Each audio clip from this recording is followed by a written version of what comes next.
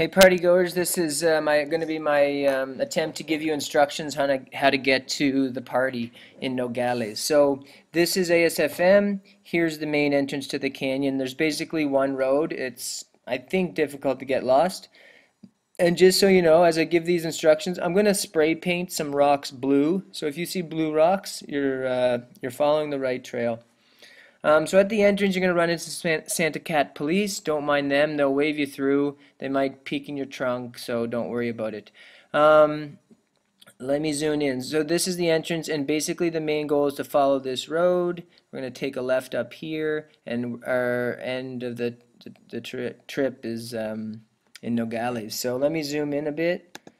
You'll follow the road here. It's pretty obvious. It kind of winds around here. You'll come up to around this corner. You'll see that nice big cave up here in the rock. Not if it's dark.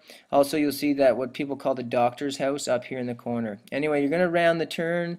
Right around this point, you're going to, right around here, you'll run into like a cattle gate and continue following the road straight here. The road gets pretty rough and kind of just because of the construction, but don't mind that. It's pretty straightforward. Again, so stay on the road straight,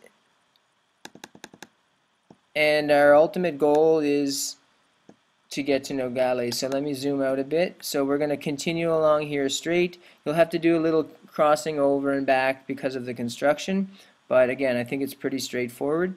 So you're going to follow the road up here until you come to the most obvious spot where you can take a left, and this left is going to take you to Nogales. Right around here on the road there is a sign. It's a big green sign, and it says Nogales, and you're going to take it left.